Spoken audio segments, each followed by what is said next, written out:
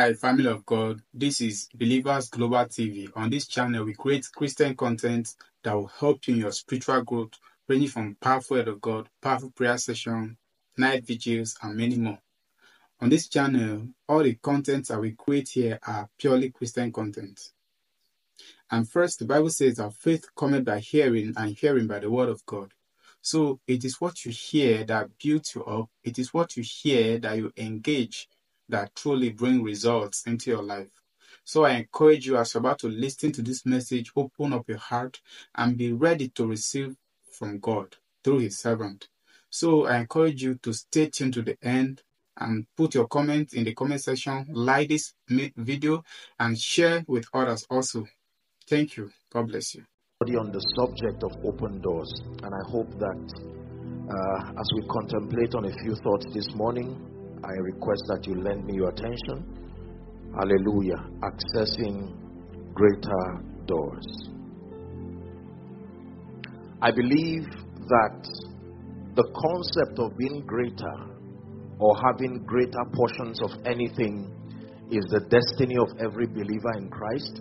The Bible is very clear as to the fact that believers should increase, believers should progress, believers should advance. In Proverbs chapter 4 and verse 18, the Bible says the path of the just is as a shining light that shineth more and more, profits them, those who find them. Hallelujah. Praise the name of the Lord. The mysteries of the kingdom in Job chapter 38 and verse 33. Job 38 and verse 33. Very, very powerful scripture. It says, knowest thou the ordinances, 38, 33. Job 38 and verse 33. It says, knowest thou the ordinances of heaven? Canst thou establish the dominion in the earth thereof? Can you give us NIV?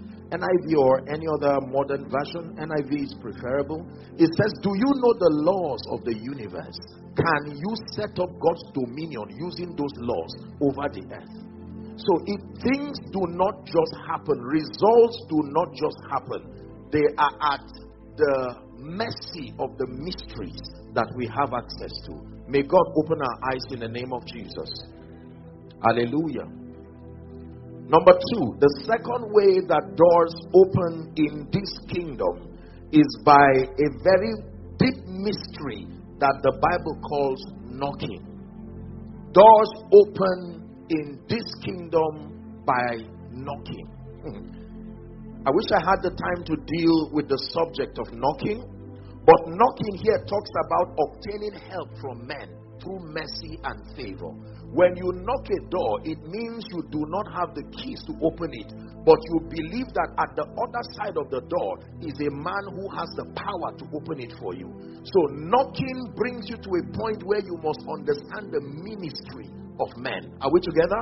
The Bible says the heaven of heavens belong to the Lord, but the earth has he given to the children of men. You may have heard me say, if God says yes and a man says no, your yes will remain in the realm of the spirit.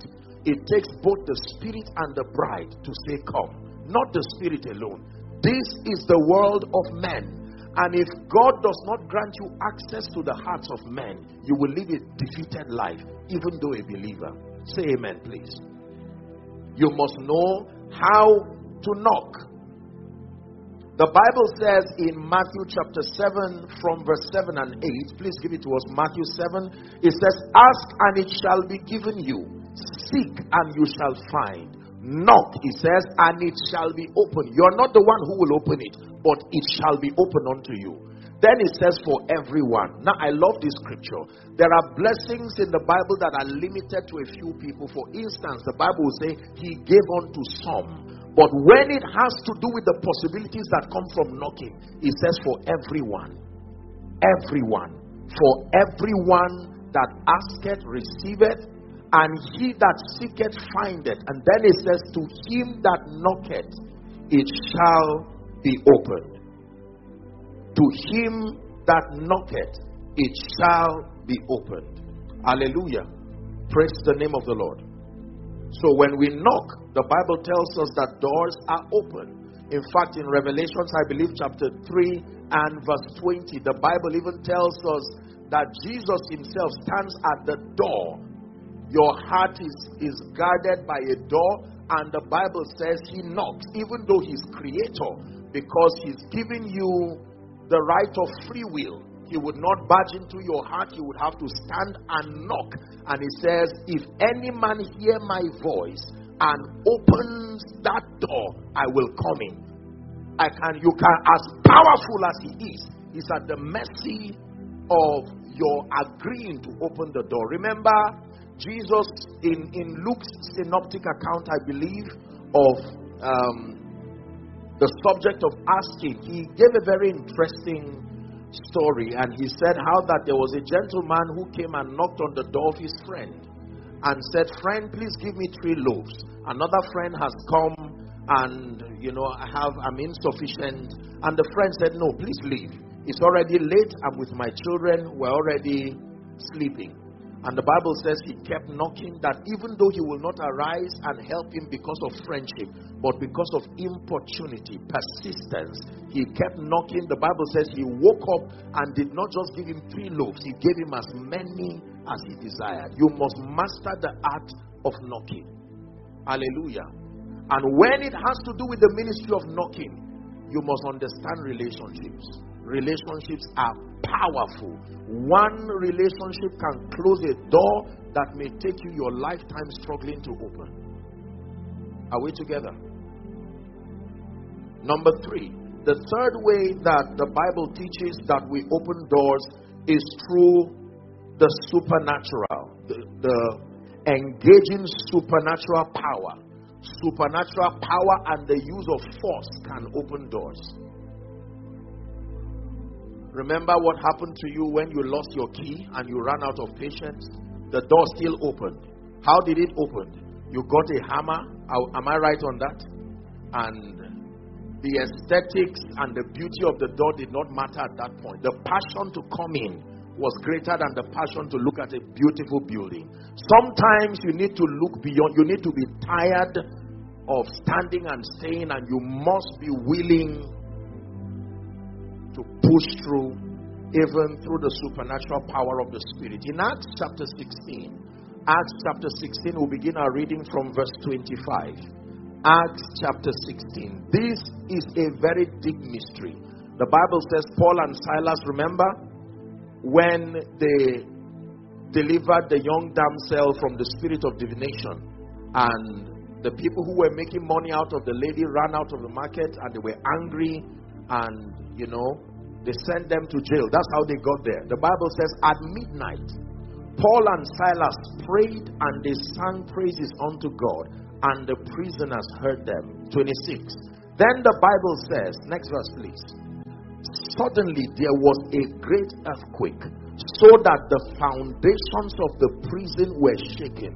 No key was used, no knocking was used, but the door still opened. And the Bible says it so happened that all doors open, not some. So there is a mystery that can open all doors without the key and without knocking. This is God himself.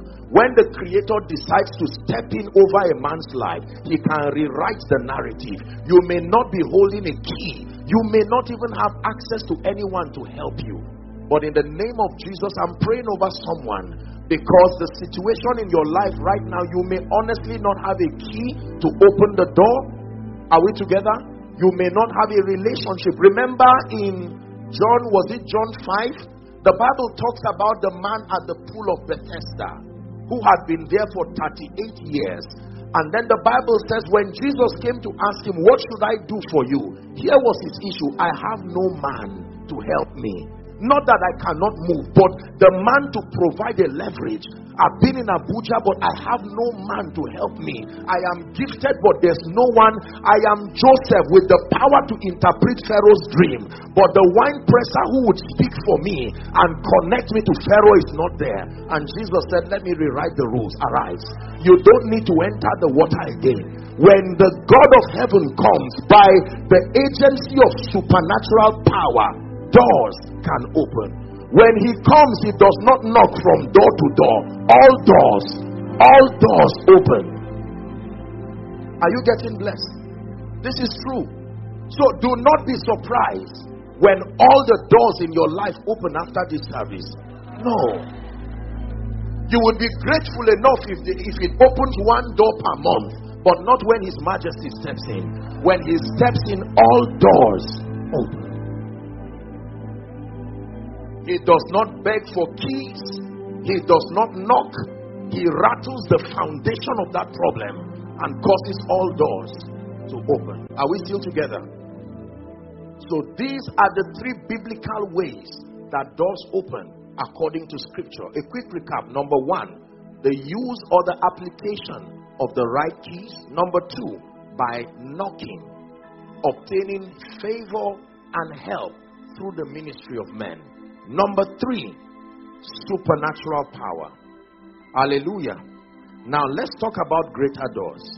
I think we've been able to establish enough about open doors. The dynamics of greater doors, since we now know how doors open, it's important for us to know that life is in phases. Please listen carefully. Let me have your attention. Life is in phases. And just because a door has opened, you see, doors midwife realms and levels. Between your kitchen and your living room is a door. Am I right on that? And just because you've passed through the main door does not mean that's the only door you will pass. Doors midwife realms. Doors, when you see a door, it tells you you have come to the end of a season and you are about to step into another one. Because doors stand as an interface between seasons. Morning and afternoon have a door that stands between them. Afternoon and evening has a door. Is that true? So, every time you make progress and you later meet a door, you should not cry. It's a signal to you that that current season has come to an end and that you are ready to step into a new one. If you walk and you don't find a door, you are still at the same realm. You know that you are wrapping up that realm by the presence of a door. Is someone learning? Doors midwife realms. Doors midwife seasons. Remember, I told you that doors can also be obstacles. So when you have a landslide as you journey through life, it's only the victory that brought you into that realm you are still celebrating. Sooner or later, a door will come as a signal that you have exhausted this realm. It says you have encompassed this mountain long enough to turn you northwards. Are we still together? Greater doors. I will give us for this service 3 keys that will grant us access to greater doors.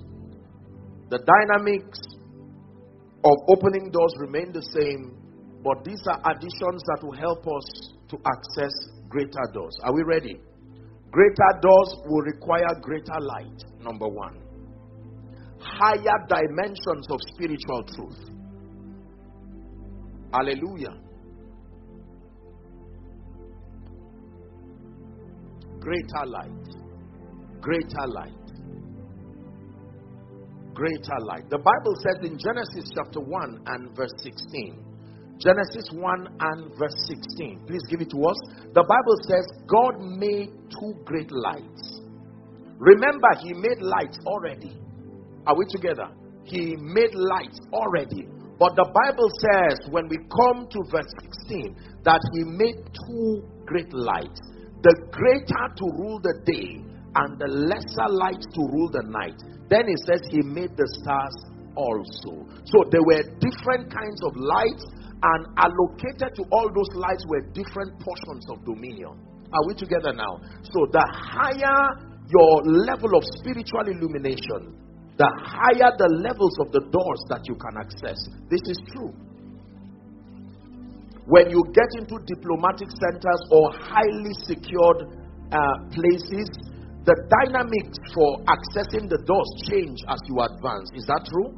Yes. In many organizations, in fact, as you rise up the lift, maybe get into the boardroom or the office where the executives are, the dynamics for opening the doors are no longer the same. Hallelujah. In many developed nations, they have what they call nuclear codes. Is that true? Nuclear codes, and no one person has the entire codes, not even the president. The codes are distributed between the Secretary of State, I think I'm right on that. The president has a portion, another, until they come together.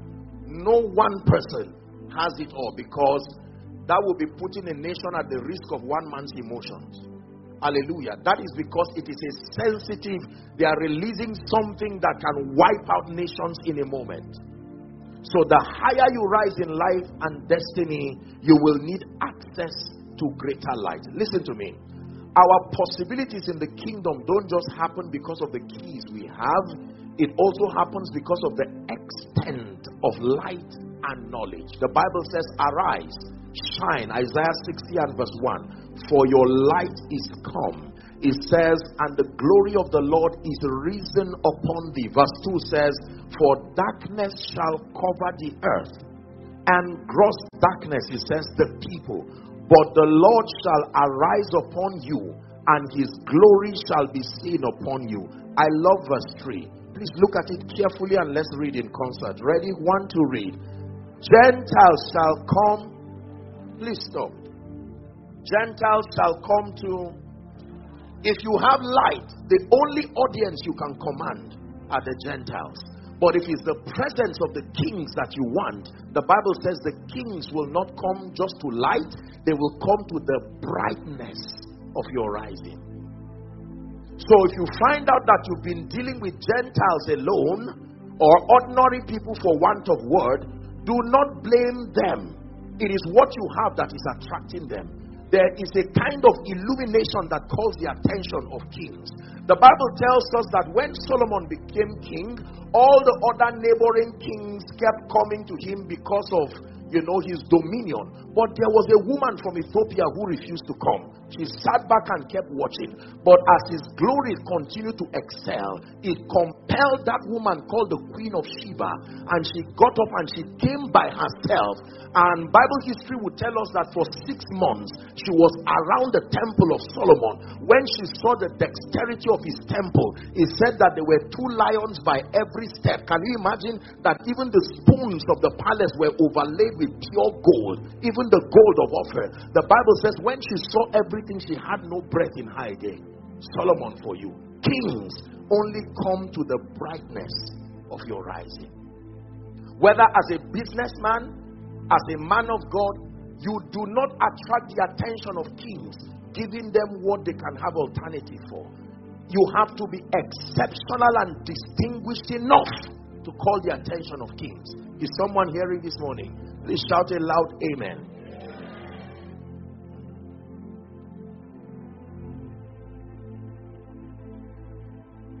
Gentiles will come to your light, and kings to the brightness of your rising.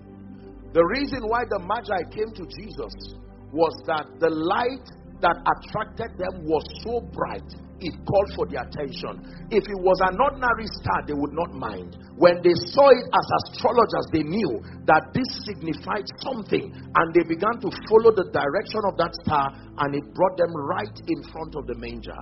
Do you have a star that leads men to you? Is it bright enough to command kings? They did not come empty-handed, ladies and gentlemen. The Bible says they came paying homage, bringing gifts of gold, of frankincense, and of myrrh. Not minding the age of the baby.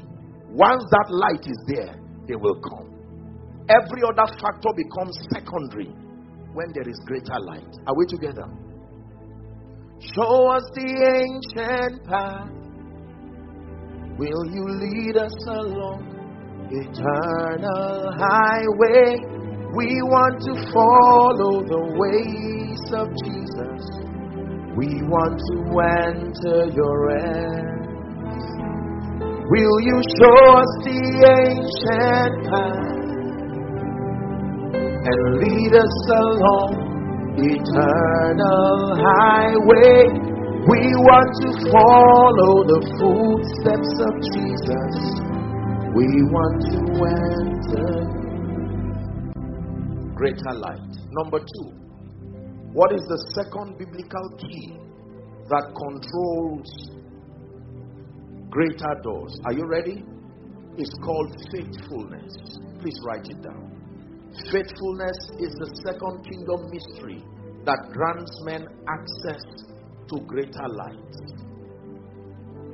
What is faithfulness? The quality of loyalty, trustworthiness. I wrote down here that faithfulness is a firm adherence to promises or a firm observance to duty. Faithfulness, loyalty, trustworthiness, a firm adherence to promises and a firm observance to duty. Matthew chapter 25 is a very interesting parable. Please give us from verse 21. We call it the parable of the talents. Now, Jesus used parables in his earth walk to illustrate the mysteries of the kingdom. And this was one of those parables. The Bible says the preceding verses would tell us that he gave unto one 5 talents, 2 talents, and 1, and or the verses before 5 to 1, and they were given the liberty to do whatever they wanted to do with it. But now the owner of the talents came and demanded accountability from them. 21. This is to the 5 now. The one who had 5 went and made 5 more. His Lord said unto him, well done, thou good and faithful servant. Thou hast been faithful over a few things. Please say few things. I will make thee ruler over many things. Say many things. So midwifing few things and many things is faithfulness. Few things, many things. Mediocre doors for want of word, greater and more excellent doors, faithfulness. Many people desire greater doors in their lives, but they do not know that your faithfulness is the examination that you write that qualifies you to the next season. In fact, the Bible puts it this way, still on that scripture. We're reading to 23. Thou hast been faithful over a few things, I will make thee ruler over many things. He said, enter thou, access into the joy of the Lord. He also that had received 2 talents came and said, Lord, thou deliverest unto me 2 talents. Behold, I have gained 2 other talents beside them. His comment, verse 23. His Lord said unto him, well done, good and faithful servant. Now, did you notice that the size of what they were given did not affect the commendation? It was their faithfulness. The same thing he said to one that had 5 talents was the same thing he said to one that had 2 talents. Let's finish up that scripture. It says, thou hast been faithful over a few things. I will make thee ruler over many things. Thou hast been faithful with this level of anointing. I will promote you and grant you access to deeper levels of grace in the spirit. Thou hast been faithful over this, for want of word, elementary levels of spiritual revelation. I will grant you access to great things. Thou hast been faithful with 200,000 naira. You used it with diligence, with discipline, and a sense of accountability. The way you will use 2 million is demonstrated in how you use the 200,000. There are many people who have this imaginary imagination, that this blind imagination, if I use that expression, that supernaturally anointing or money will just come in greater proportions, and without any track record of learning and managing things at an elementary level, they would step into greatness. It does not happen in this kingdom. In this kingdom, things come because of growth. Luke 2:52. In fact, things pay because they came by growth. Anything that did not come by growth does not stand a chance of longevity. And Jesus increased, the Bible says, in wisdom, in stature, in favor with God and with men. The apostles started as disciples, and one time he sent them 2 by 2. They returned with a report, yet these were the apostles of the Lamb who would later do mighty things for the kingdom. While you wish for higher and greater doors, while you wish for higher and greater levels of the anointing, while you wish for higher and more superior levels of prosperity, greater opportunities, strategic relationships, you must obtain grace to be faithful where you are. It told Abraham, from where thou art, lift up thy eyes. You are going beyond this point, but respect where you are. From where you are, lift up your eyes. Start being kind to people from where you are. Start being faithful as a worker from where you are. It is a risk to promote unfaithfulness. Are we together? It is a risk. Every time. Luke 16. Let's read from verse 10 to 12. I'm just reading the same account, but Luke's synoptic account. It is a risk to promote unfaithfulness. There are many of us, respectfully speaking, who have children who have demonstrated carelessness and unfaithfulness as to the various things we've trusted them with. It is a risk to continue to multiply and grant them access to increase. You are corrupting them from learning a very potent law. People must know the value of growth by faithfulness. Are we together? You grant somebody a young child a car and he spoils it in 2 months, a brand new car. Let him be like Moses. Let him carve the rock that you will write the commandments the next time. God was intelligent. He knew Moses did not understand the power of carving out a rock and writing 10 commandments in anger, justifiable anger. Crushed everything to powder and gave the people to drink it. And when he met God, you thought God would just say, okay, that's all right, I'll do it again. He said, Moses, you are going to chisel that rock. I will do the writing, but you will chisel the rock by yourself. He learned obedience by the things he suffered. Are we together? Luke 16 from verse 10, please, to 12. He that is faithful in that which is least, never said will be, is already faithful in much. Look at God's marking script. He that is faithful in a little cell fellowship with 3 people, he's saying he's already faithful as a branch pastor somewhere. Not will be. Already. And he that is unjust in least, I stole only 10 naira. That's just because it was 10 naira that was there. It doesn't mean that it was only 10 naira you would carry. The potential for everything was there. You only made use of what was available. He that is unjust in the least is unjust also in much. Reading to 12. 11 now. If therefore ye have not been faithful with the unrighteous mammon, who shall commit to your trust through riches? Look at the progression of what God gives men. He calls money, material things, unrighteous mammon. Are we together now? That if you are not faithful with physical things, that means when God really blesses you, he does not give you anything physical. No. In God's economy, giving you physical things is just a contribution to your welfare. When God really wants to bless you, what he gives you is called true riches. I call it the capital that buys money. Money itself is a product. The name of the capital that buys it is called true riches. Hallelujah. If this is my phone and I want to buy this phone, assuming this phone is 10 naira, watch this now. The moment you see me holding 10 naira, I have the capital to buy this phone. Is that true? Now, that 10 naira I'm holding, or $10, is also a product. There is a capital that buys it. The name of that capital is called true riches. And there are 7 of them. This is not what I'm teaching. One of them is the anointing of the Holy Spirit. Another is wisdom. Another is favor. These are the true riches in the kingdom. The currencies that buy money. Every time you do not have anything physical, just know that you are poor in the spirit. It is because the capital to purchase those realities are not there. This is already a word of deliverance for someone. Why is my pocket empty? Your pocket is innocent. Nothing entered inside. The Bible says, thou anointest my head with oil, but it's my cup that shows what is on my head. So if your cup is empty, don't blame your cup. What is on your cup is a reflection of what is on your head. Solomon became wealthy not because anybody gave him anything physical. No. He had an encounter and an understanding heart with wisdom. One of the 7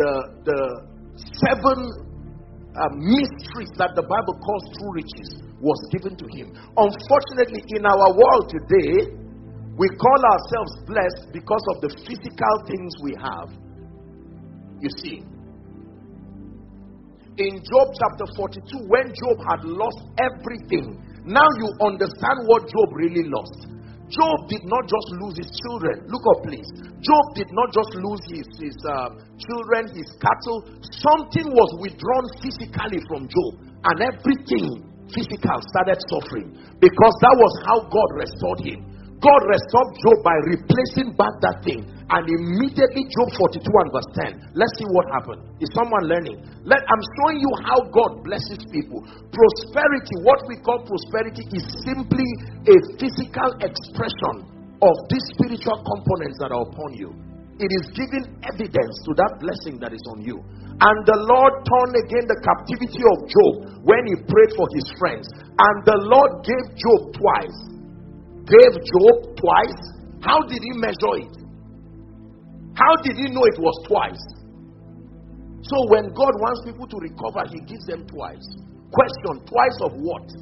He gave Job twice as much as he had before. My question is, what did he have before? Don't think he was talking about cattle here. Next verse. I just want to show you something. I hope I'm not wasting your time.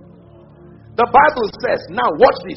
As at the time God gave him twice, he was still sitting quietly, poor physically.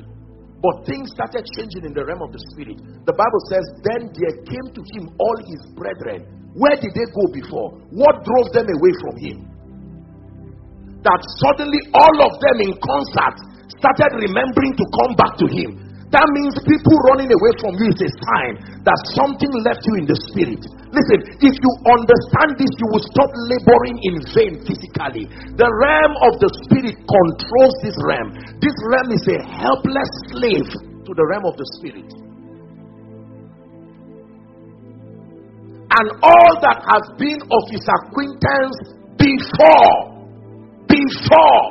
So if you were to ask why all of them like Job, you would say he's a rich man. No, there was something God gave him that attracted people physically to him. That was what Satan was fighting for. He said, take that thing away from him and he will curse you to your face. Now the Bible says, they did eat bread with him in his house, and they bemoaned him and comforted him over all the evil that the Lord had brought upon him. Read verse 12. This is the physical expression of the twice. He said, no, let's go back to 11. I want to finish something that the 11. The Bible says, I wish we can finish up. There's still an expression on 11. The Bible says, and all of them gave him a piece of money. Hallelujah. They brought a piece of money and gave to him. The realm of the spirit controls this physical realm. Because God gave Job twice, his wife had twice. Everything was multiplying in twos because of what came on him. Faithfulness. Hallelujah. So when God wants to bless a man, he may not give you a car, may not give you this. When Abraham was sorting all his children, the Bible records that to the children that he had with his concubines, he gave gifts. Is that true? But to Abraham, to Isaac, he gave him everything he had. Read your Bible, you will see it there. When it came for, to sort out the people, to all the children, I'm sure he gave cattle, he gave gold, he gave other things. But he now called Isaac. He said, come, I'm not going to give you anything physical, but I will give you everything I have. Kneel down. And he spoke over his life. Why, for God's sake, will Esau cry as an adult? He had value, he had skill. He was a hunter. It was by his hunting skill that he came. So what was it about the blessing that he said, is nothing left? How did they measure these things in the spirit? That an adult will be crying because words were not spoken. There is something we do not understand.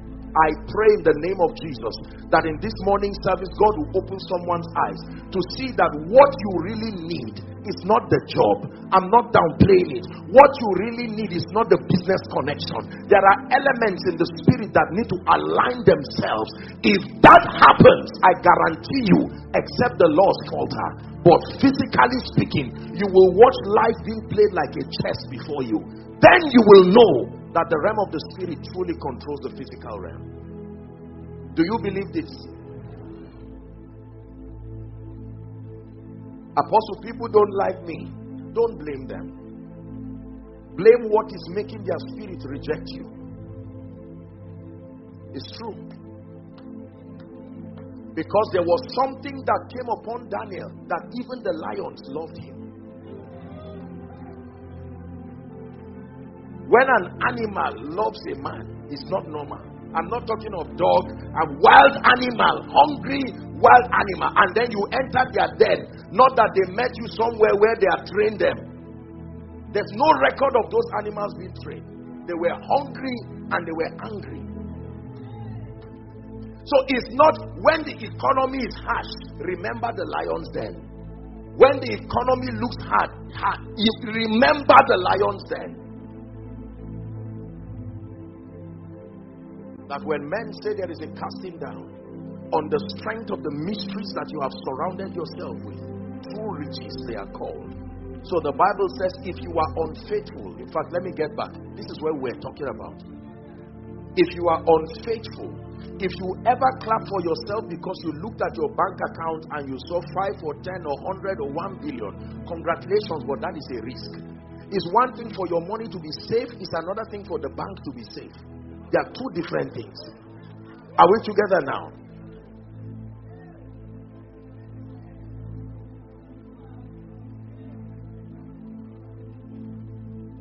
Don't worry, the bank will be safe in Jesus. Someone just started thinking, it's true. Hallelujah. If you were an excellent banker in the days of Noah, you are still going down. Anything that was not the ark died. It had nothing to do with your intelligence, and every once in a while in human history, that phenomenon happens again. It's God rewriting that He is still the owner of the earth. They looked unto Him and they were not ashamed. What kind of ark is it that will have all the animals in the world coming? And then Noah, his wife, the 3 sons and their wives, and they were secured. The Bible says heaven gave the rain, earth gave the rain. That is not good. The earth is submerged in 2/3 of the earth is in water. When it gives up everything, and then the waters that are suspended in the cloud, whatever they meet in the middle. Based on that phenomenon, the ark should sink. Because of the sheer what was happening from the heavens. But that was the same thing that was lifting the ark. And it kept it upon Mount Ararat. And it remained there. Listen, our security in this kingdom is not because of anything mundane. Our confidence is based on the immutability of the mysteries that we transact. There is what you can carry. And as we prepare to wrap up this service, one of the things I believe by the grace of God, even celebrating the wonderful things that God has done in Rogic, if there is any prayer you need to pray for this morning, is among the many things that you receive, God, place something on my head. If you are honest and you assess your physical doors, you must come into an honest admission that there are some things that have not yet come on you. Do you believe that? This man is a great man. What you mean is that he's a great archaeologist who has gone so far to search what must rest on a man's head for some doors to open. And I'm telling you, one of the mysteries is faithfulness. For someone, God is telling you, the door you desire to be open is there. It's in prophecy that it will be open for you, but you need to be faithful. Being unfaithful now with whatever you have a little business, and you so disrespect that business, and all you are looking at is, oh, my classmates, my colleagues are now dealing in the billions. You will not get there. Unfaithfulness is like a chain. It can tie you and peg you at the same level, and cause that the only thing that grows in your life is your age. Hallelujah. Praise the name of the Lord. He that is faithful in little. You are a worker in this church. Serve with all your heart and serve sincerely. Most ministries that I know, the people who later become leaders are people who started not even knowing they will be leaders, but they serve with their heart. They serve with their all. If your job is to clean this stage, do it sincerely with all your heart. Clean the stage as if you were cleaning it for the president of some nation to come, because it is from that pulpit that the King of Kings will be speaking to the people. No eye service, no pretense, and the God who sees you in secret. Are we together now? Run away from people who attain greatness without a track record of service. They are dangerous. There is something they do not know. There is something not captured in their growth equation that will eventually destroy what they now celebrate. Are we together?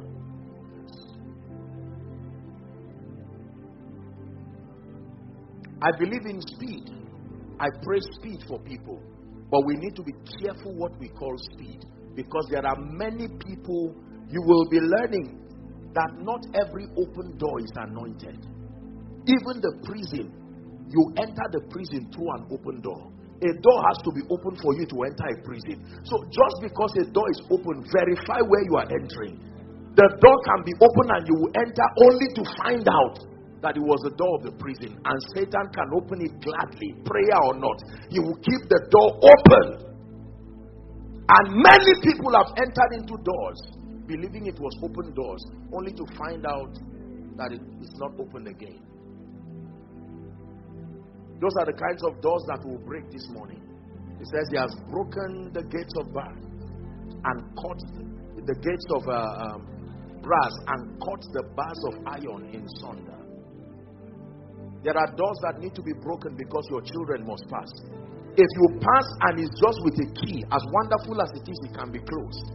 But when the door is broken, that access has been given. It's not only you, but even those who come after you. Are we together now? Let me give you the third key. Is someone learning? So greater light, number one, leads to greater doors. Number two, faithfulness. Number three, favor. The third mystery that controls access to greater doors is favor. Esther chapter 5.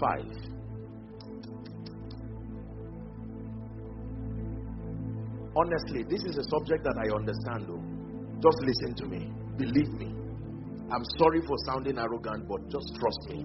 I understand this thing because I search for it. Honestly, I understand the dynamics of favor.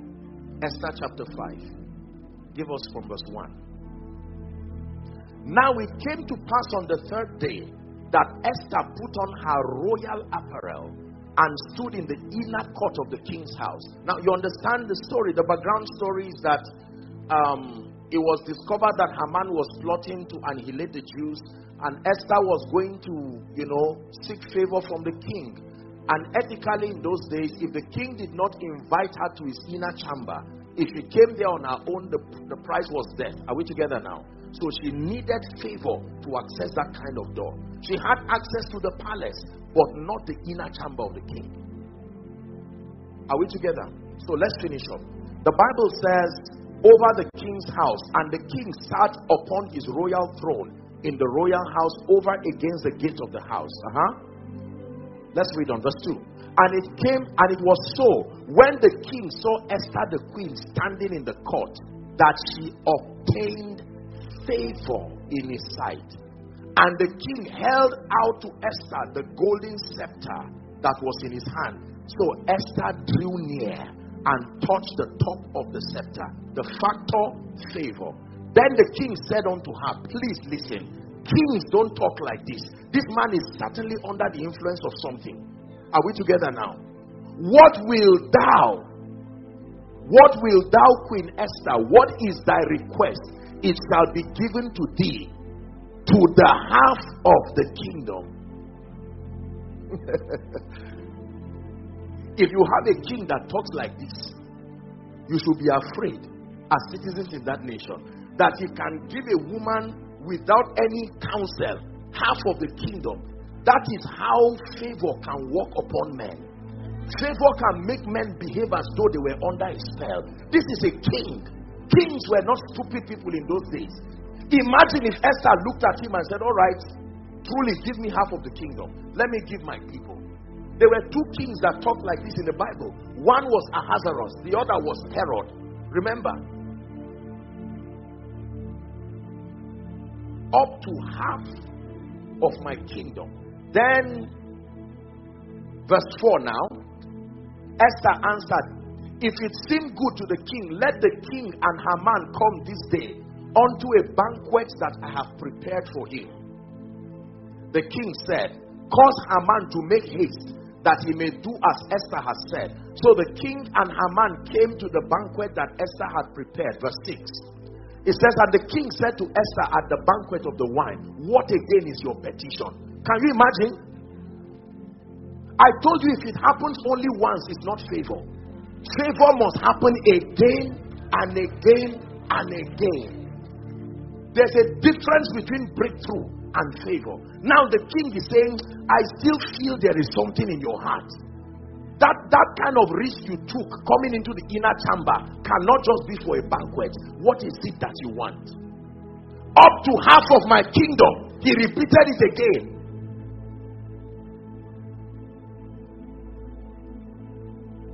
The God of favor has won my battle for me.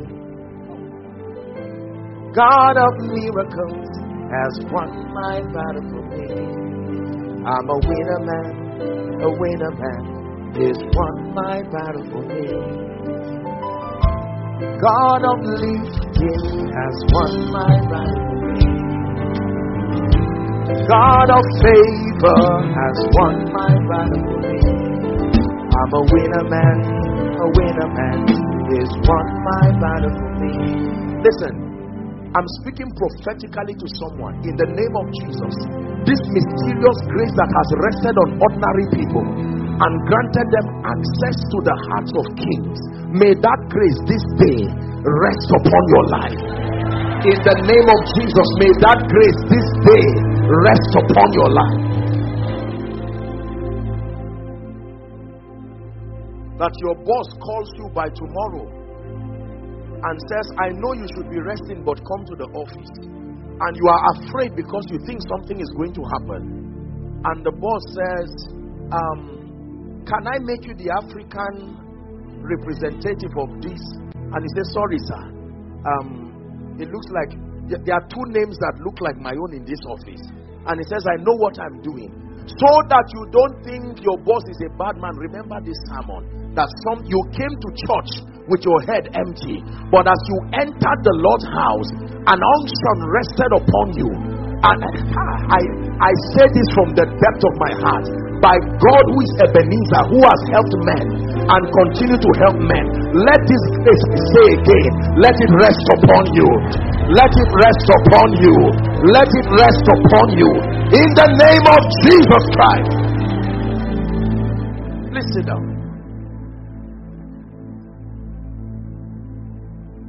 Every land, dominion, territorial dominion is at the instance of favor. Cities have gates, territories have gates. Psalm 44 and verse 3. They got not the land in possession by their own sword, neither did their arm save them. Please give it to us. They got not the land in possession by their own sword, neither did their own arm save them, but thy right hand and thy arm, the light of thy countenance, because thou hadst a favor over them. Exodus chapter 3 and verse 21. And I will give these people favor in the sight of the Egyptians, and it shall come to pass that when ye shall go, ye shall not go empty.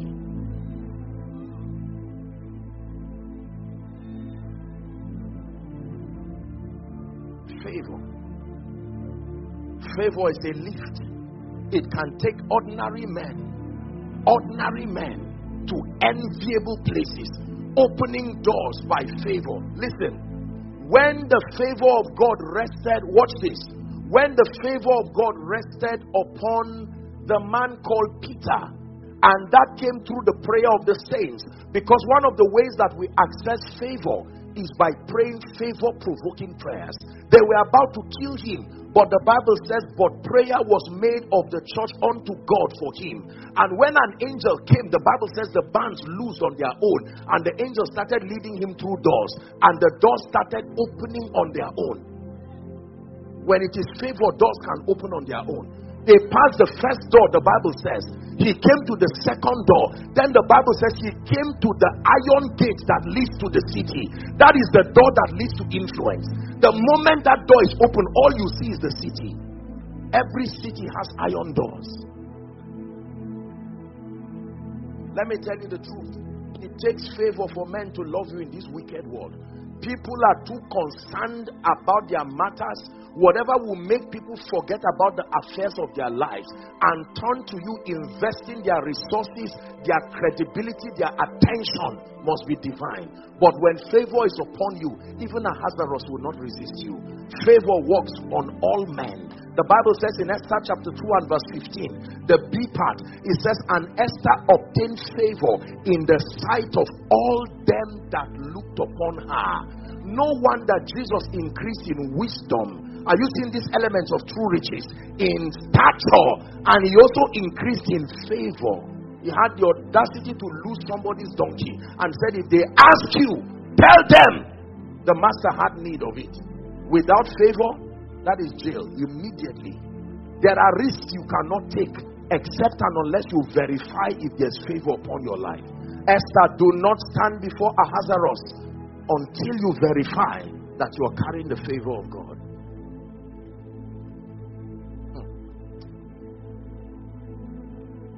There's no time to begin to tell you stories of God's faithfulness credited to his manifest favor.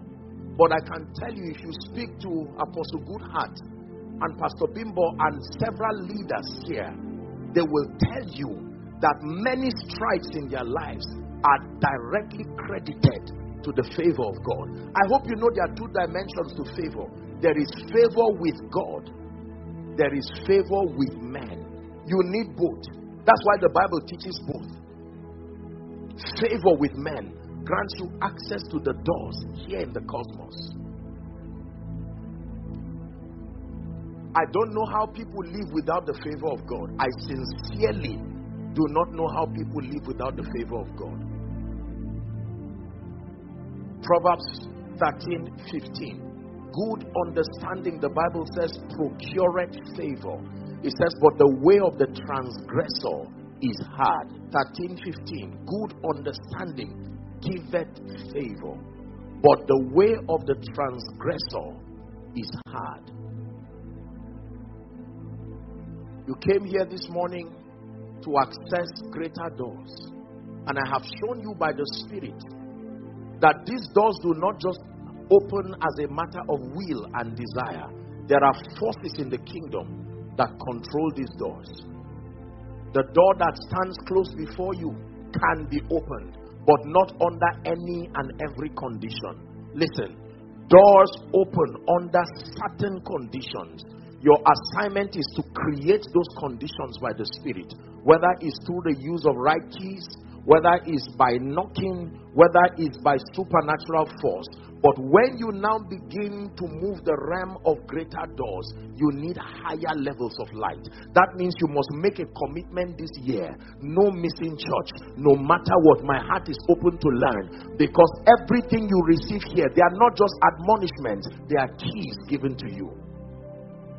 Keys. That by the end of this year, you will hold these mysteries like a bunch of keys, like chariots. And you stand before several doors and you just keep swinging them open because of higher light. And then faithfulness. Faithfulness. From where you are, be faithful. Faithfulness. And then of course, number 3, favor. This grace must come on you in the name of Jesus Christ. In the name of Jesus Christ. The only way I can describe favor is a sad description, but is how a charm works. You know how someone would tie something or swallow something, all this labor that people go through, and then you find people behaving to them in a certain way. I'm not supposed to bless you, but why am I thinking about you? No, people don't just think about you, they are made to think about you. Otherwise, Mordecai would have been rewarded immediately. What was responsible for the forgetfulness of Mordecai? What was responsible for the forgetfulness of Joseph? That the wine presser said, I remember my wrong. That means it's wrong to forget good people. But there is a spirit that is responsible for forgetfulness. Like many people have forgotten you, you have been part of the lives of many people. And right now they cannot even remember you. When it's time to enjoy the spoils, the Bible says the person who watched over the instrument while you went for war and the person who brought back the good together, they have a stake in the share. Why have you been forgotten? Rejection is a mystery that can be explained in scripture. It says, where thou hast been forsaken so that no man will pass through you, I will make you an eternal excellency and a joy of many generations. Hallelujah. Where your life becomes Beulah and Hephzibah, a delight. He spoke about his son. He said, my son, the smell of my son is like a field that the Lord has blessed.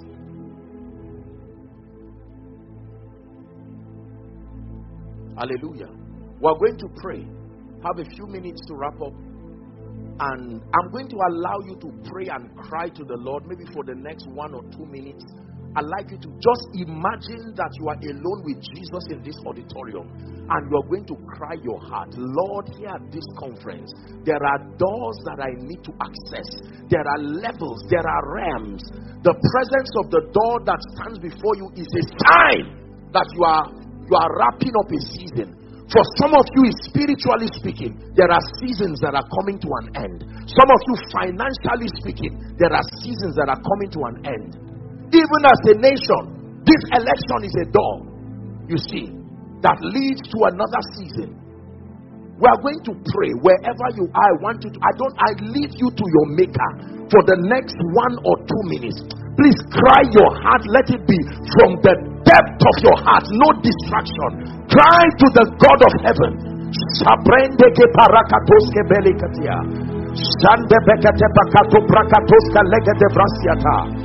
Access to greater doors. Access to greater doors. Access to greater doors. Greater doors in ministry. He said a great door and an effectual is open before me. Someone is praying. Shakrekete belekete paskatia. Krapakata barakate bereketos kata brandeke beleketos. Shalige brandeke barusia tabalakatosiata. I contend for light, higher levels of spiritual illumination, granting me access to higher realms, higher doors. In the name of Jesus, the Son of the living God. Cry for the grace to be faithful. Cry for the grace to be faithful. Faithful in ministry, faithful in business, faithful as you serve. Is someone praying?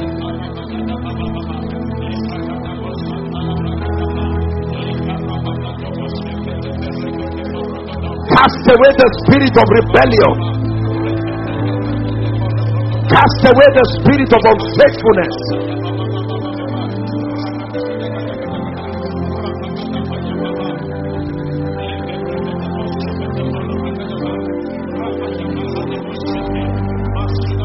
Please pray.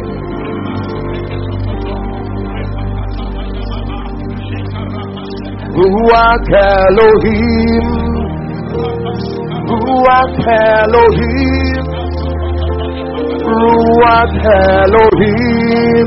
Keep praying. Ruach Elohim, Ruach Elohim. Ruach Elohim, fill this place. Ala Shalagada Barakosiada. Ruach Elohim, Ruach Elohim, Ruach Elohim, Ruach Elohim, Ruach Elohim, Ruach Elohim, fill this place. Elohim Adonai,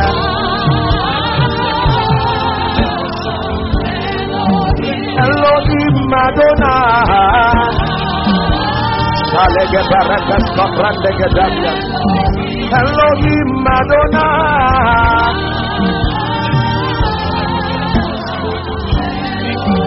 Elohim Adonai.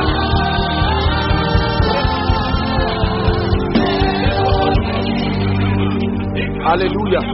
Now I'd like you to cry for the grace and the mantle for favor. Lord, like never before, let it rest upon my life.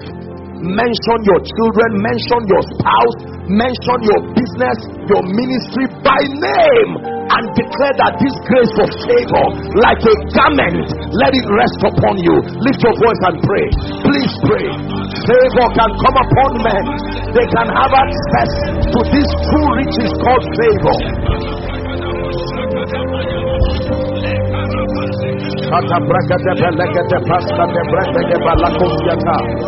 Favor, favor, favor,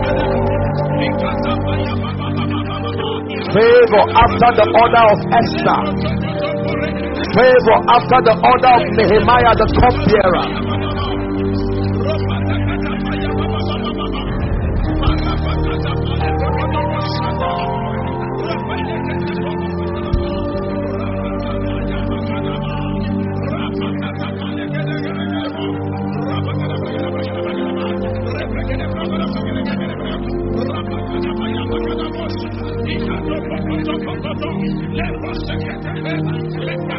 Greater open door.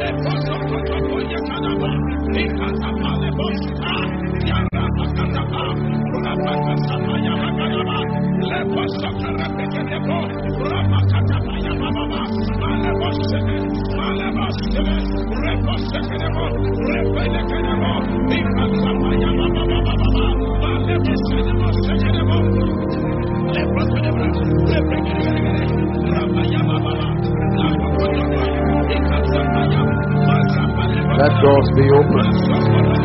Let doors be open. Let doors be open for the next level of kingdom influence. Let doors be open in the name of Jesus. For in Jesus' mighty name we pray. Listen, the manifestation of the anointing and the gifts of the Spirit are also controlled by doors. You can be a prophet, an apostle, a pastor, but according to Ezekiel 47, the Bible talks about a river that came from the east side of the temple. Please, I want you to listen.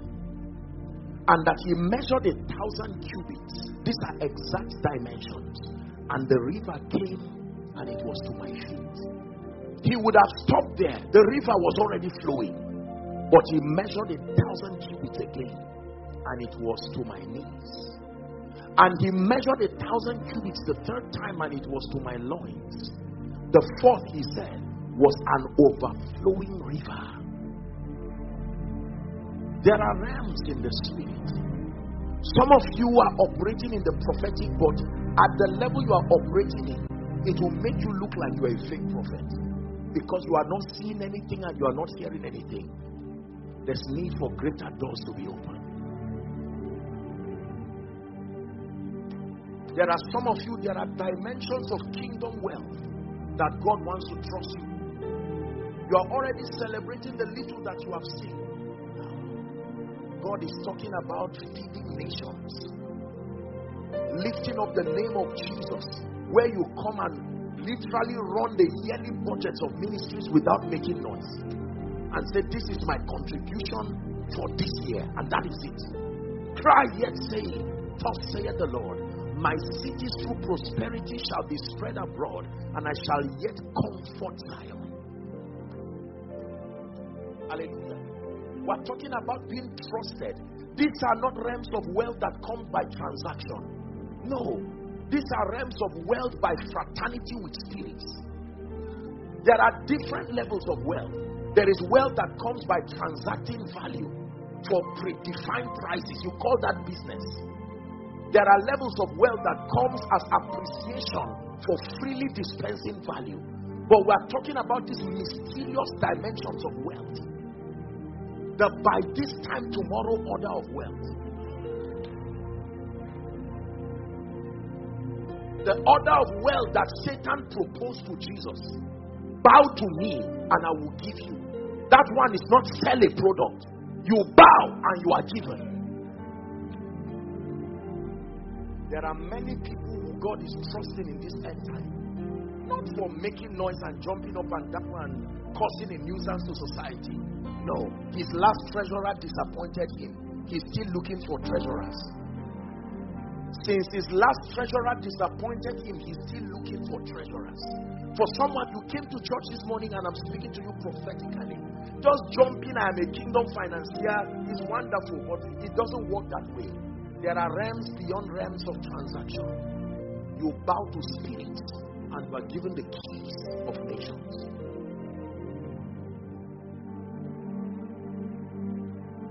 So Jesus said, what shall it profit a man if he gains the whole world and loses his soul? What you transact with is your soul, not your product, your soul. But many of us that God is raising to be kingdom financiers, you have never given 1 naira to any church. I'm not asking you to give money. I'm only speaking to you that you are not faithful there. No, it's impossible. God cannot be mocked. Ladies and gentlemen, there are people, the amount of offering you were giving as a student and when you started working is still what you are giving till now, and you are a director. We are not, by God's grace, God, we are not talking about manipulating people, but the truth is still the truth. You see that? There are some of you, if you give God less than certain amounts, heaven should query you and say you are not sincere. Look at what you are wearing. Look at what you are doing. No. Because the truth is that where your treasure is, so that's where your heart will be too. Hallelujah. Is that true? So we're going to pray, because there are people here, there needs to be an activation of higher levels of graces, a command of superior levels of wisdom. The wisdom you operated as an entry staff, now you are an executive director. You operate at that level of wisdom, your business or your company is going down for sure. You will need access to the eyes and the ears of the Spirit. Because it is at that realm, the Bible says, there is a way that seemeth right unto a man. It says, but the end thereof are the ways of death. Dangerous things don't appear dangerous. It's later in the journey you will see. You need more than instinct. You will need more than experience.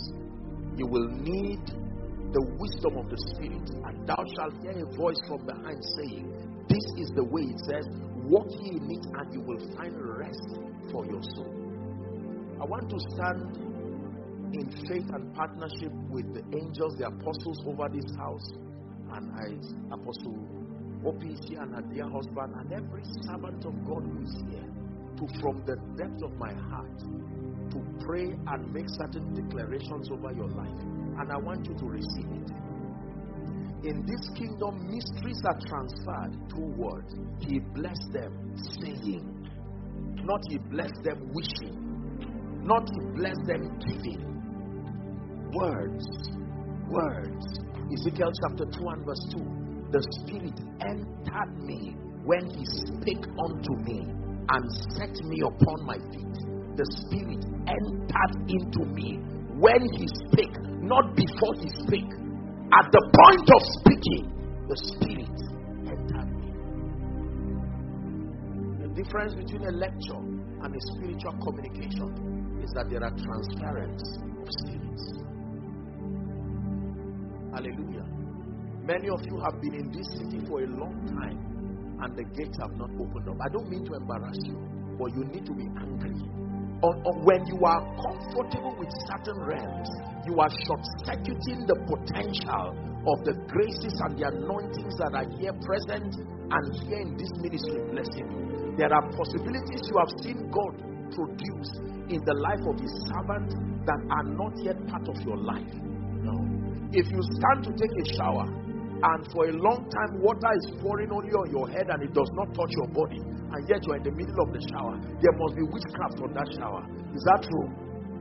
Because if it touches your head, even the feet is comfortable because it must reach it there. How come there's such a shower, a downpour, even for those who are strangers, and then for you who is part of the fold, some things are not speaking?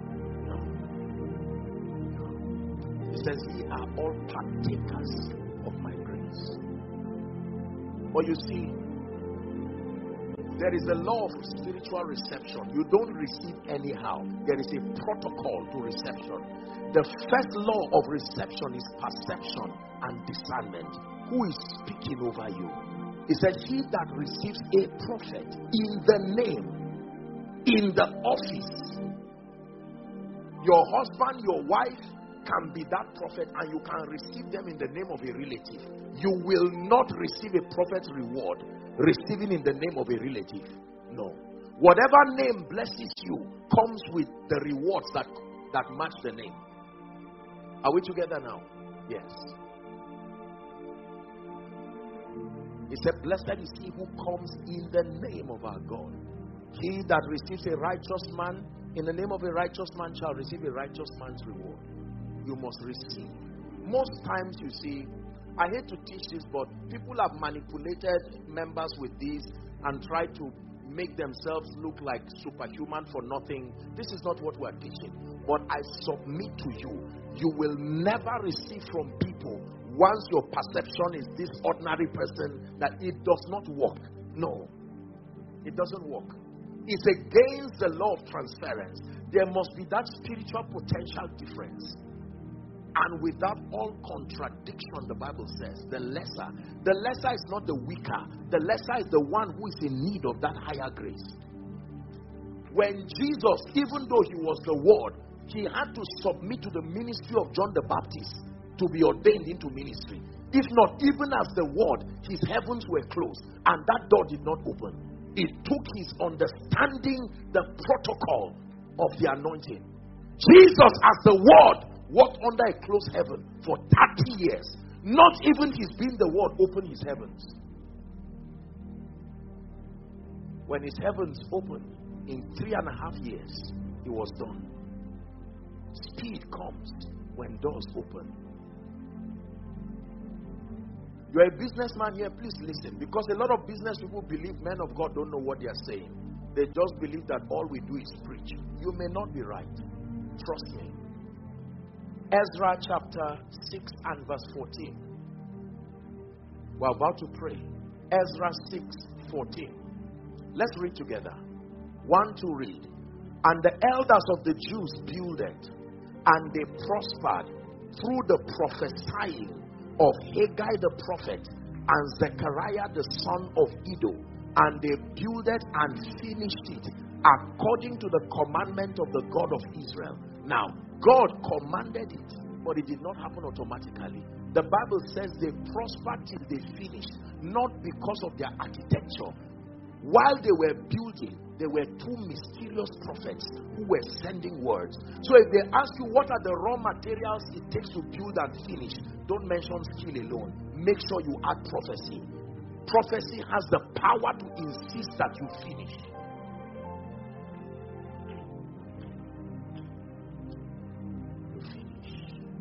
Some of you have started things that will never seem to finish. But God wants to grant you the finisher's anointing. Champions finish. They don't just start, they finish. It says, I have fought a good fight. I have finished the race. I have finished the race. I have finished the race. Can we pray?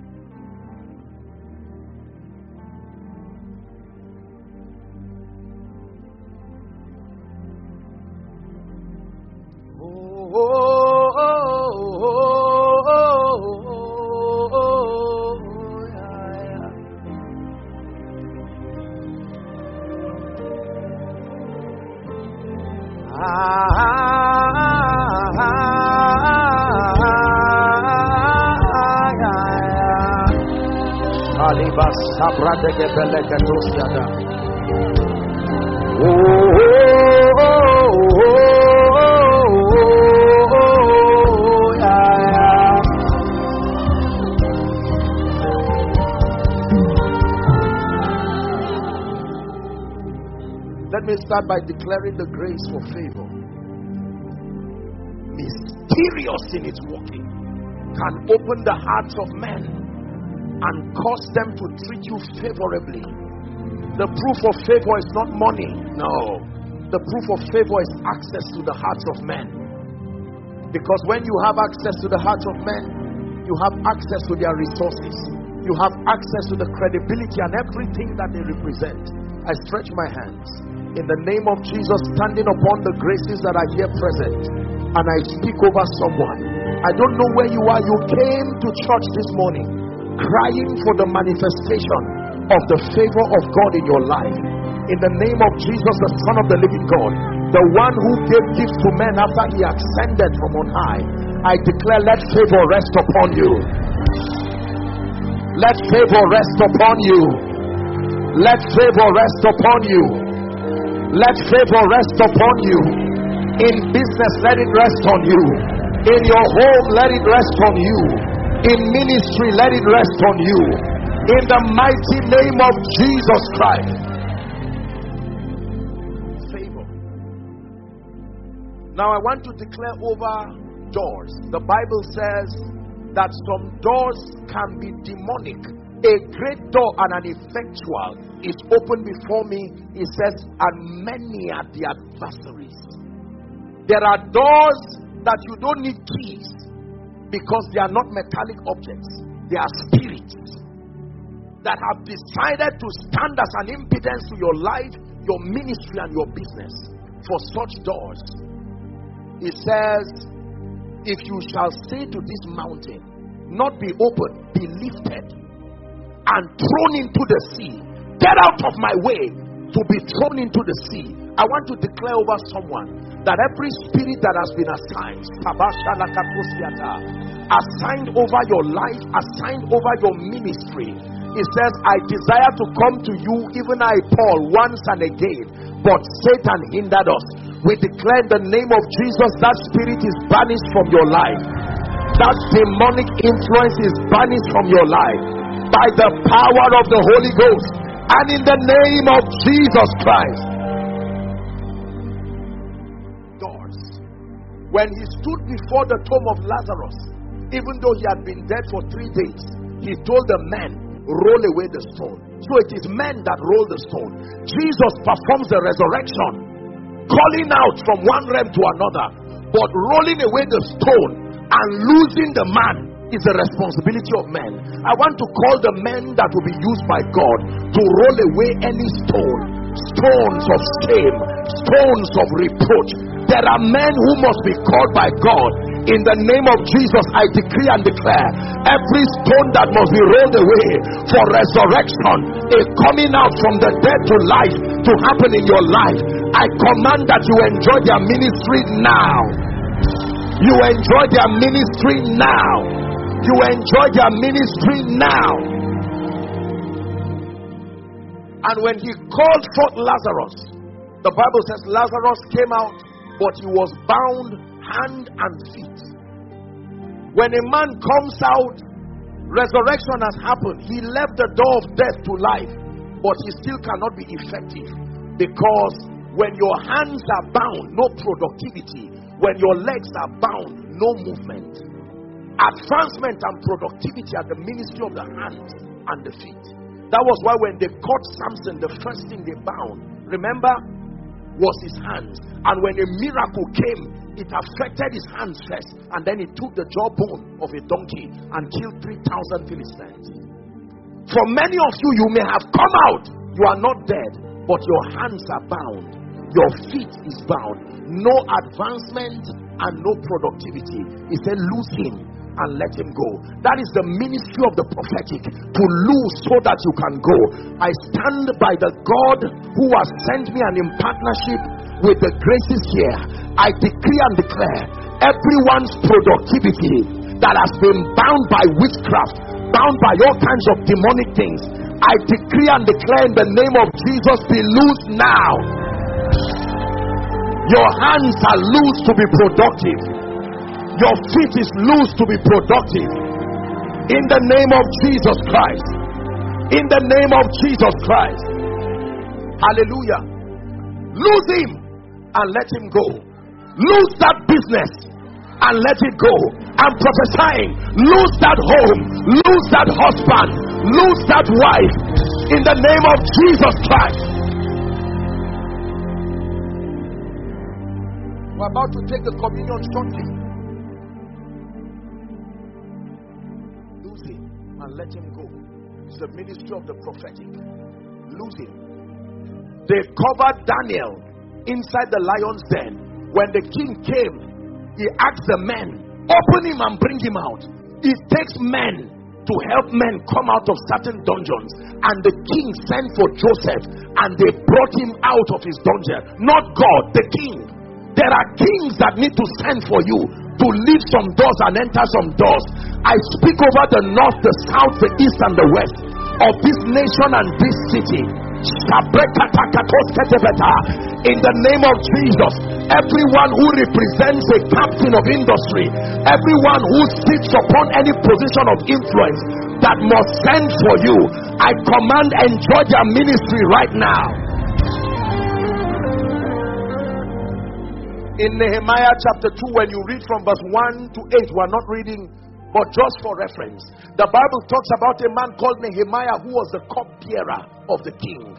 And without asking any question, the king saw his countenance because the favor of God was upon him. He said, Nehemiah, you are not sick, but why does your heart look troubled? And he says, oh king, it is because the Jerusalem wall has not been built. I am here serving, but my people are suffering. And he said, make your request. And he made a request that he will be given a time off, and that letters be written to all the governors.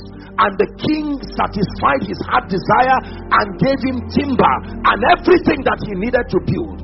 And he went to build, and there were two mysterious men who came as doors to close his what he was doing, called Sanballat and Tobias. The Bible says when these men heard of the favor that he secured with the king, they were aggrieved. But he used a strategy to build, and this is the strategy all believers must use to build. With one hand he built, but with another hand he held the sword. You don't build with two hands. With one hand you are doing the business, but with another hand you secure your spiritual connection. This is how we build walls. Hallelujah. Now please listen. We're about to take the communion. Do you know why the communion does not work for many people? Because for many people, they are taking wafers and a drink. Unfortunately, the power in this communion is not just in the materials we are taking, but the revelation that supports what we are doing. Hallelujah. The Bible speaking about Jesus said that same night, that when he came with the disciples, there are two sacraments that were left with the church, theologically speaking. The sacrament of the baptisms and the sacrament of communion. And all of them have the mysteries that they play in the life of the believer. Hallelujah. While if the communion will go around, we can go ahead, sir. Okay, so we'll distribute it now, and then we're going to pray. Listen, Paul was speaking to the church in Corinth, and Paul made reference, even though he was not there, by revelation it was given to him how that same night, the Bible says Jesus took bread and he broke it and said, take, eat, this is my body. He didn't say this is like my body. He says, take, eat, this is my body. In theology, we call it the doctrine of interpenetration. This is the mystery by which two entities become one. That is the same thing that happens even in marriage. That two people who are separate become one, recognized in the spirit. Are we together? And then he took of the blood and he says, this is my blood of the New Testament. And he says, do this as often as you will in remembrance. So if you do it as often and you don't remember, the remembrance bring to memory. What is the significance of the communion? Now, theologically speaking, according to Ephesians 1:2-3, the implication of our being in Christ, there are three prophetic implications. Number one is our oneness. Please do not forget this. What does it mean to be one with Christ? We have become partakers of his life. Are we together? Yes. In ancient times, they adumbrated this in a mystery called the salt covenant, where two people who wanted to come into covenant, everybody will bring their portions of salt and they will mix it together. The condition for that relationship to be broken is everybody must handpick their portion of salt out. That is the kind of relationship that we have. So regardless your foundation, regardless whatever you are connected, because the life of the flesh is in the blood and sin comes through the blood. Is that true?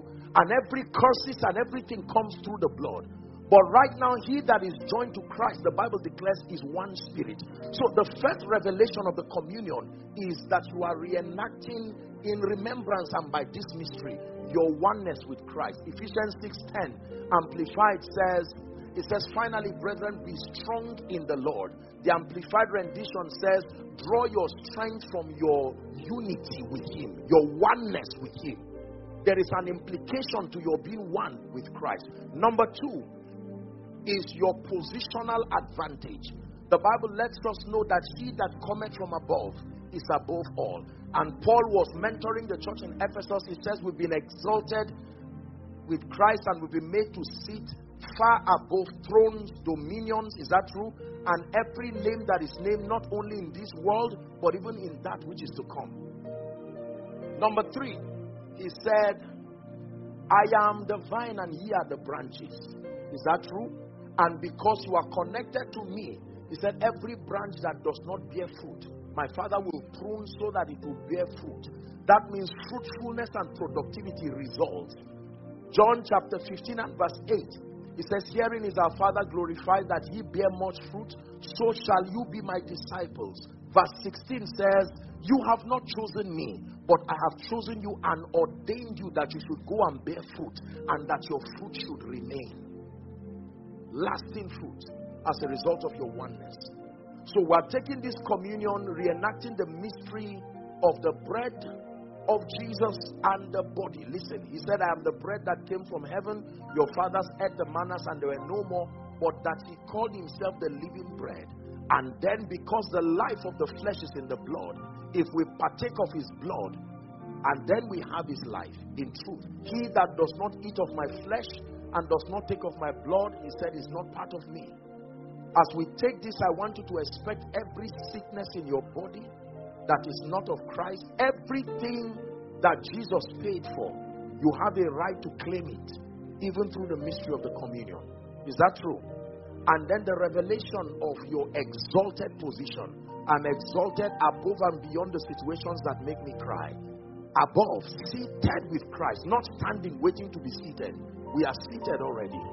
Hallelujah. So Father, we thank you for this mystery here at Rogic. We thank you for the honor of partaking in your body and the bread. And we declare by the power of the Holy Spirit that as we take of the bread, in Jesus' name we declare that the mystery of your body, we are members of this body. And the Bible says, for not discerning the body, some are weak, some are sick, and some do sleep. We have discerned your body. Therefore, Lord, we declare that weakness, sickness, and untimely death is far from our life. In the name of Jesus. We can now take the bread.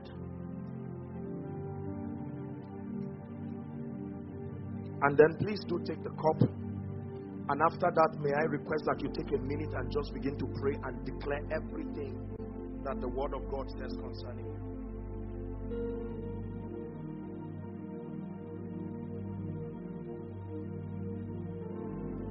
Someone pray for 1 minute. Begin to declare. I discern the Lord's body in the name of Jesus by the mystery of the bread and the mystery of the cup. Satan, you have no power over me.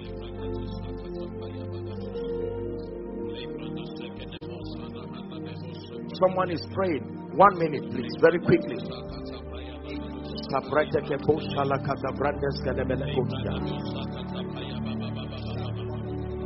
Called out of every tribe and every tongue and every nation, disconnected from the limitations of ancestry by the blood, disconnected from yokes, all the limitations that come through the limitations of bloodline, out of my life by the power of the Holy Spirit.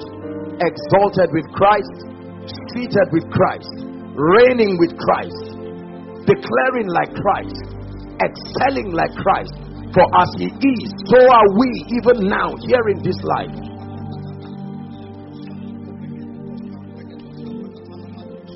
Are you praying? No untimely death. 2023. Hear my voice. Someone is declaring, in the name of Jesus, because he lives, I live. I reject untimely death. I reject sickness. My organs function perfectly from the crown of my head to the sole of my feet. In the name of Jesus Christ. Closed doors open. Greater doors open. Access to favor. Access to wisdom. The life of God is at work in me by the power of the Holy Ghost. No enchantment, no divination thrives over my life.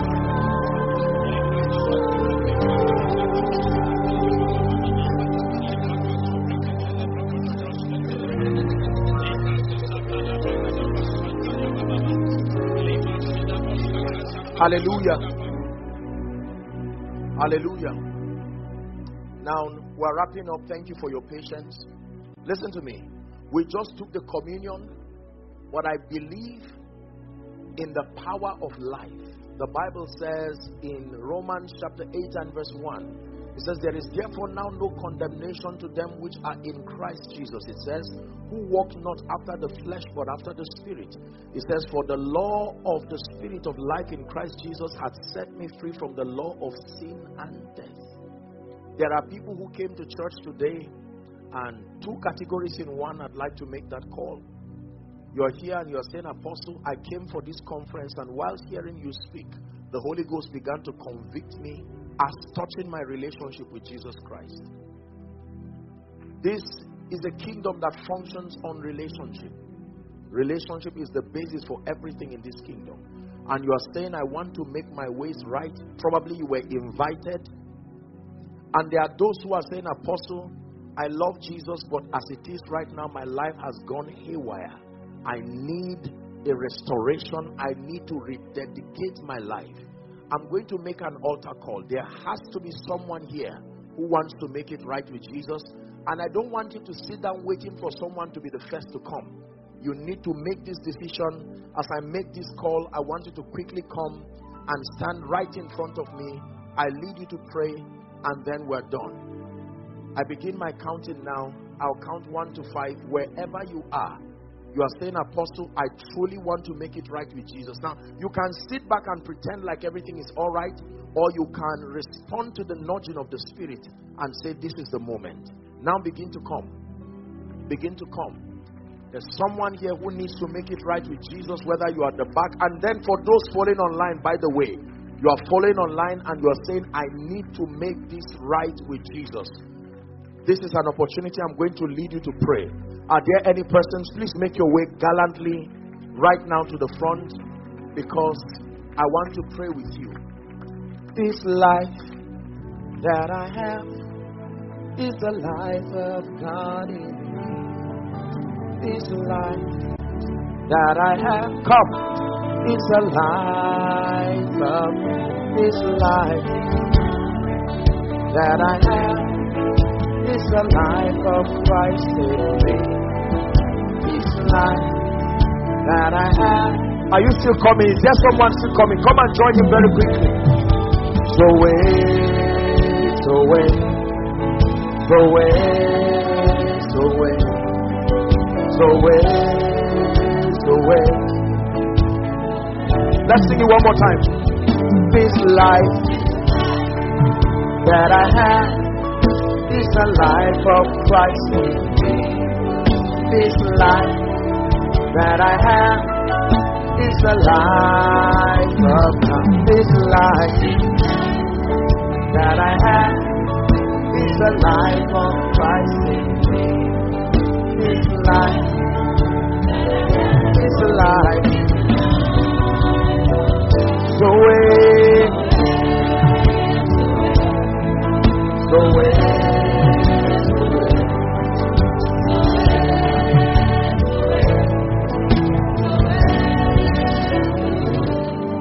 You're joining them, join them quickly. I want to pray now. Thank you for the courage. Thank you so much for making this declaration. Jesus said, as many who will come to him, he will in no wise cast away. Hallelujah. If there are any persons coming, please make it very quickly, so that we'll now pray. I salute all of you. Look at our lovely children, even coming to make this decision for Jesus. I think we should give them a big God bless you. Hallelujah.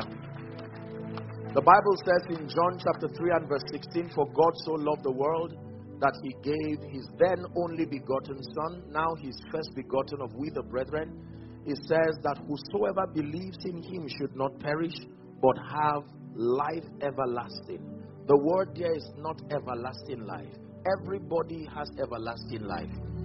Are we together? The life we have been given is a superior life. God's own life. Not just the kind of life. His own life. Hallelujah. This is what we have been given. So I salute all of you, my brothers and my sisters, for making this decision. May I please request that you lift your right hand high above your head as a sign of surrender.